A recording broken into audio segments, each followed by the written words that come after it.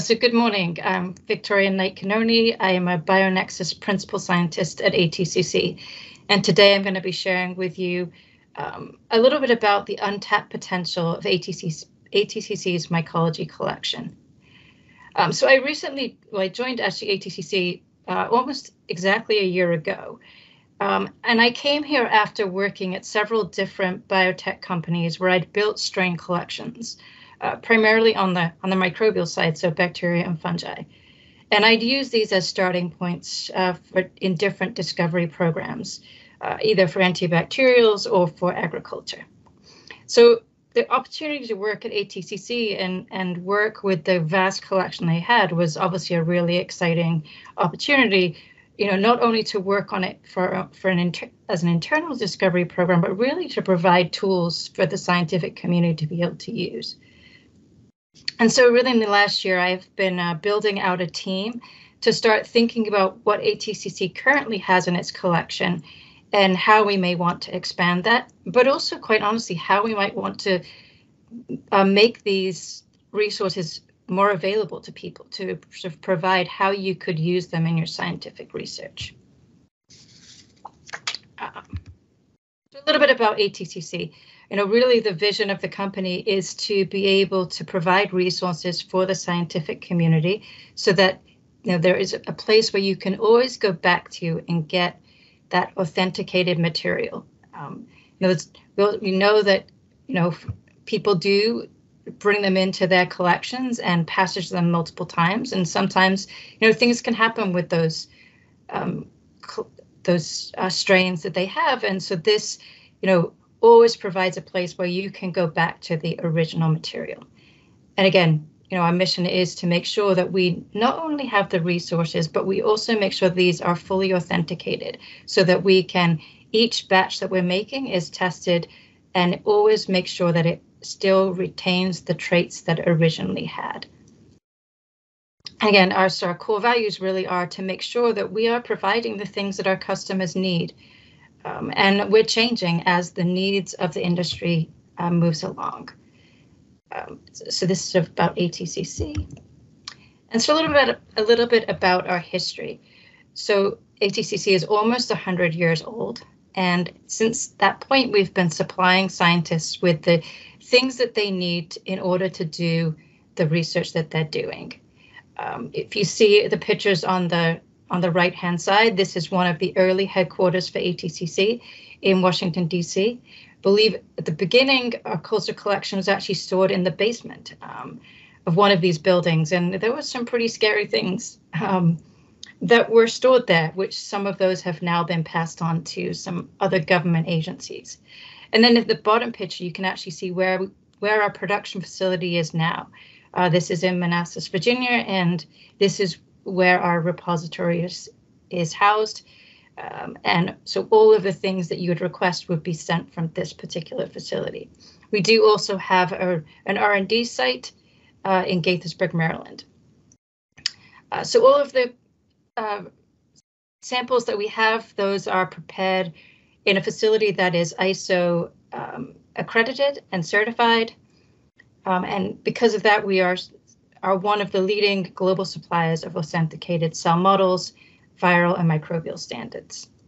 But we're also doing research ourselves. So we do have an R&D site, as I mentioned. This is in Gaithersburg, where we're coming up with products that we think could be useful from some of the original materials that we have. Again, we're always looking for what customer needs are and what could we create from some of these original products that could be useful. In addition to just having now cell lines, microbes, we also do provide services that can be, helpful for our customers, such as authenticating the materials that we have, but also preparing cell lines or lots of materials that are done under cGMP conditions. And we also have a biorepository where we can store materials for our customers.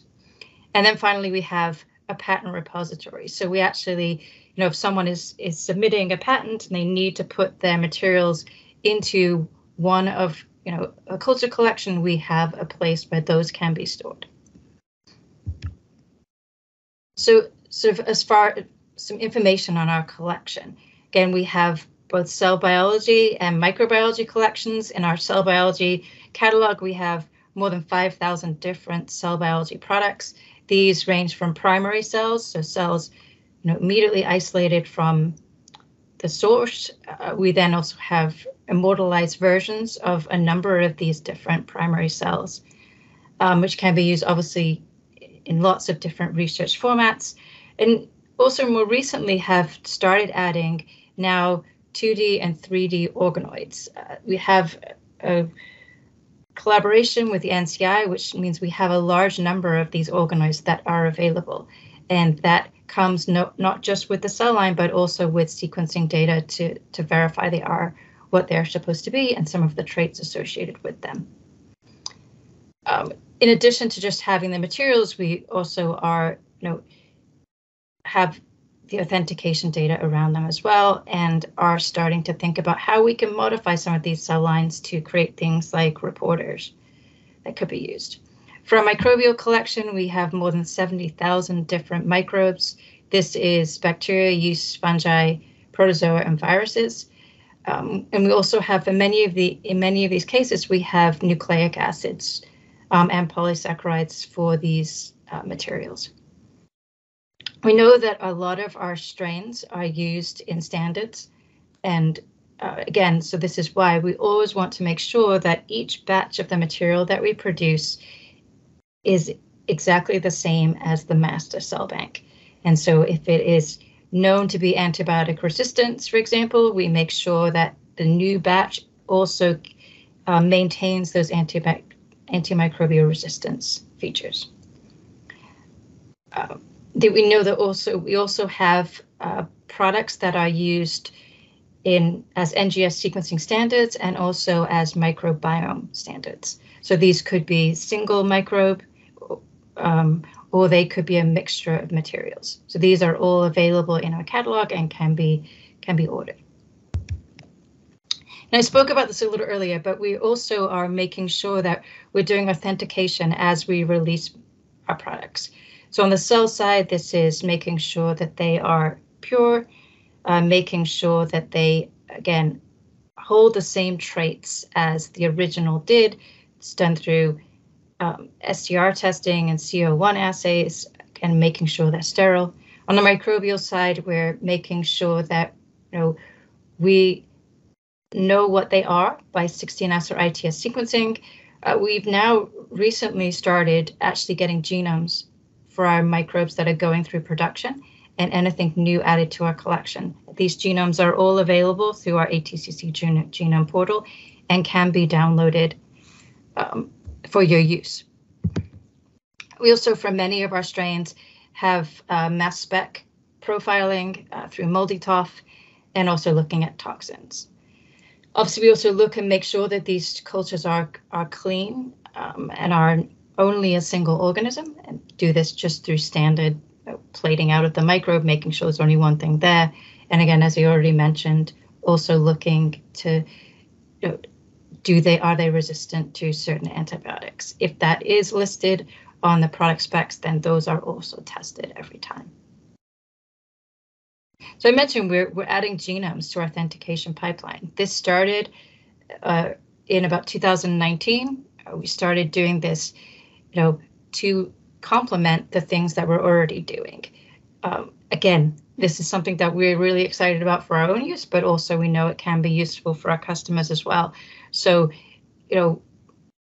this will allow us to see really the true potential of some of these microbes and how they could in fact be used for industrial purposes. So again, this is just shows you that all of our genomes are available on our genome portal. You could just go to genomes.atcc.org and you can search for all of the available products that we have and download these just by registering for them. There's no need to purchase the microbe at the time that you download. It's just that material is available for your use. So a little bit about history of the mycology collection at ATCC. So I mentioned already that ATC was established in 1925. This was meant really as a place where researchers could go and they could access microbial collections for use in research. And so this collection sort of continued to grow, and by 1927 we had almost 2,000 microbes within this collection, and the first catalog was then published. This is actually sort of impressive in that, you know, we're building a collection even while the country is in a depression. So it really was a good place for people to be able to store their microbes. Again, you know, over time we began freezing these cultures and maintaining a single source, and then also, you know, providing not just now master cell banks, but also lots that could be distributed. So separating those into a material that could never be touched to things that we would send out for use. So one of the things that, you know, we struggle with at ATCC is that the collection is very big. And, you know, so by 1975, we had 10,000 mycology items, and almost 4,000 of those were sold and distributed, you know, annually.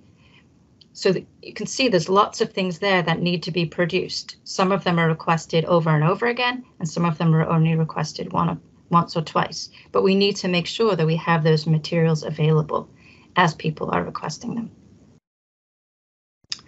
So the key things on this timeline really are that ATCC did receive funding for the production of this culture collection from 1972 to 2008. But since 2008, ATCC now fully funds the production and distribution of this culture collection. So this is, you know, obviously why we need to charge for these cultures is that we are paying, as I mentioned before, sort of this long tail. So we need to make sure that we have all of these materials available for you.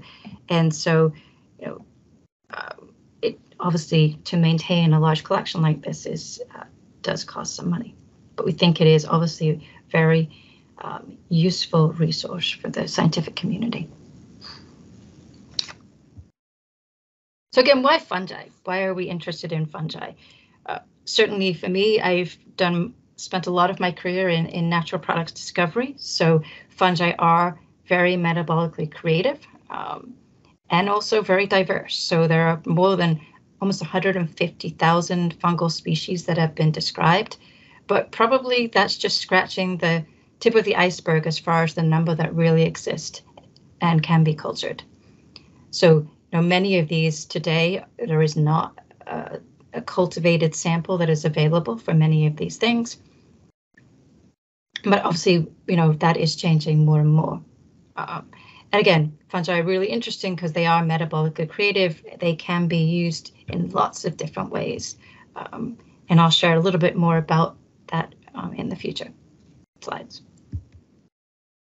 So again, this is sort of the mycology collection that we have. So again, you know, fungi represents almost a third of what we hold at ATCC. And again, you can see here, just from this pie chart on the right, that it is really diverse. You know, I've called out the names of some of the larger parts of the collection, but you can see from some of these very small slices, there are lots of things here. You know, there are more than 1,800 different genera represented, and of those, there are almost 8,000 different species. Now, I have worked with fungi before, and I thought I knew a lot of them. I've isolated fungi from both soil and from plant microbiomes, but there's a lot of things in going through this collection that I'd never heard of. As a microbiologist, it's also really exciting because, you know, there's lots of things to be discovered here, and I think that there is the potential for things that to this point have yet to be described. So, you know, again, as we start sequencing some of these microbes, a lot more to be found within this collection. So again, these next few slides just show you sort of some a little bit more of a breakdown of what's in our collection. So this is the major phyla in the Mycology collection, and you can see that we have representatives from most of these. The ones that we're missing is perhaps not unsurprising. These are the mycorrhizae samples that are, so buscular mycorrhizae are found within these different phyla, which are really difficult to culture exotically. So unsurprising that we don't have those, but we're always looking for places where we can fill in gaps. So if we look at some of the ones where we have sort of a larger number of samples, first being the Basidiomycota, you can see that we have, again, for almost all of the different classes, we have representatives, and not just one. In many cases, we have a number of different genera in each of these different classes. Same thing with the Ascomycota. You can see that we have representatives from all the different subphyla and at least one representative from all of the different classes as well. So then, sort of, why are we interested in mycology? So I've alluded to this before, that they are very metabolically creative, and they can be used in lots of different industrial processes. So these are, sort of a breakdown of our mycology collection. And I will say at this point, a lot of this is really guilt by association. So these have been annotated based upon a genera being known to do this particular process. Does not necessarily mean that our strains do, but more that they have the potential to do it. So this is obviously, again, why we're really excited to get the genomes for many of these strains, because it will allow us to be able to start probing that. Are they really able to do some of these things, or is it just that we think they have the potential because another microbe of that genus is able to do that particular process? So for the purpose of this talk, I'm going to focus on the biodeterioration, so microbes that can degrade compounds and materials, as is the focus of this session. But you can see that the stories that I'm going to share today, you could imagine that, could be any one of these different pieces of this pie. We could create a very similar story for. So again, this is on the bioremediation part. So again, we've looked at how the fungi that we have, like what types of compounds can they degrade. And you can see it's a really wide range of compounds. So things like petroleum and sort of all the compounds associated with that, to plant materials, to heavy metals, to toxins. So lots of different capabilities of this collection. And again, as we start thinking and mining the genomes of these strains, we can really say, do they really have the potential to do this? But again, really diverse collections of compounds that our collection has the potential to help with. Again, we recently started looking at the fungal collection and are starting to generate a number of different blogs on sort of each of these different areas. So the first one that you can access now is around bioremediation. Again, you can just go to our website and find that, and that will again then lead you to the specific strains that we think have the potential in this area. And again, as the months go by, you will see a number of different blogs coming up highlighting different parts of the collection. So then I'm going to actually now go through a couple of different case studies, and these are really stories that I've pulled from the literature. So again, one of the benefits to ATCC is that people are using our strains for lots of different things. It means that, and then publishing papers on how our strains can be used. And so I'm going to pull out a couple of stories that are papers published by our customers that to sort of give you examples of the use of some of these microbes. Oh, this one just shows you that the fungal strains are found throughout the world. So again, this is just a benefit that you don't just get them from one place, but you can see these microspins have been sourced throughout the world. Okay, so this to the case study. So this is the first one. Obviously, all of you know that plastics are becoming a real big problem. They are widely used, and all of the reasons we would like to use plastics are really one of the problems with plastics. So we use them because they're resistant to temperature, to pressure, to light, to chemical solvents. This makes them useful for storing materials, but it also means that it's very hard to get rid of them. This picture on the right-hand side is obviously just one example of, we hope that these plastics will be recycled, but quite honestly, many of these are ending up in our landfills and unfortunately in our oceans. So, worldwide production of plastics has increased through since the 1950s. Now, by 2015, this was 100 kilograms per person per year of plastics being prepared. So it's a big problem.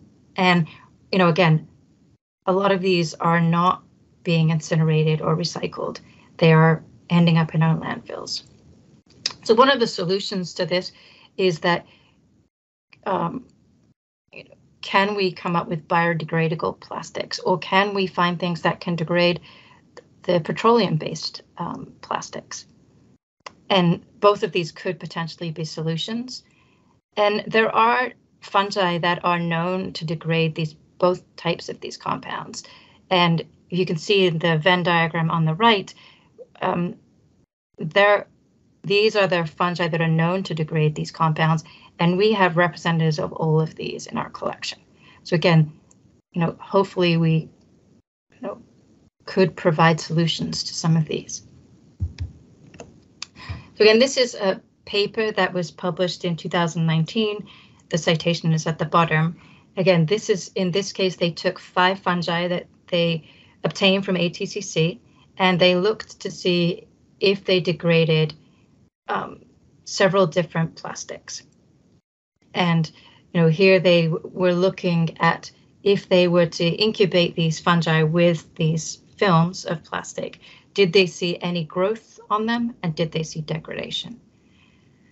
And so you can see at the top, you can see this one fungi, this Chaetomium globosum. This one is both growing and degrading this plastic, this PCL film. But they also tested not just the single fungi, but also a consortium. And in this case, they saw there was a 75% loss of that plastic in 28 days. But really, they could attribute this really to this single fungi, this Chaetomium globosum, which alone was able to degrade this PCL film within 90 days when they incubated it in the soil. So this is really promising. It's suggesting that there are fungi that could be used to get rid of some of these plastics. So the second case study is about biodegradation of VOCs. Again, these are used in lots of different industrial processes, but they are things that we really don't want getting into the air. And the way that a lot of these are sort of the waste of these is cleaned now is actually passing them through a biofilter. And these biofilters, so there's a picture of this on the right-hand side. This is sort of passing it through this this large filter that actually has a biofilm. Now, a lot of times people have used mixtures of bacteria, but those don't work as well under low pH or under low moisture content, which often you find, as a result of these compounds going through, and the filters, don't often stay wet.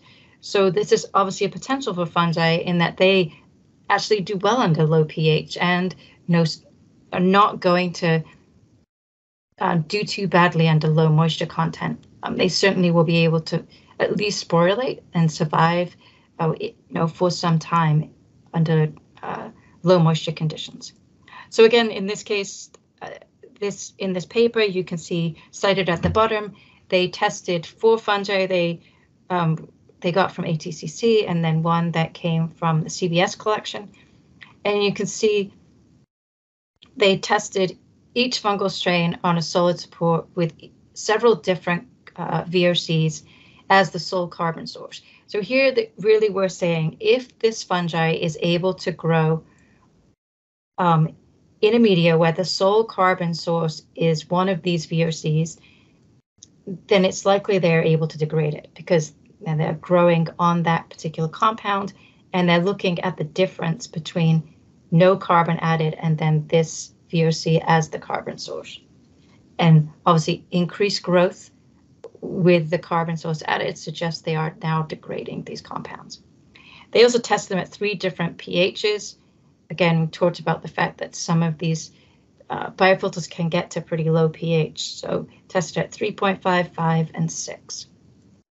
So then this next table really just summarizes the results of that study. And so the carbon source is shown on the left-hand side, and then the growth is shown on the under each of the different microbes listed here. Plus means that it was able to grow with this particular compound as a sole carbon source. And so really the highlight here is this Cladosporidium and then this Exophialia.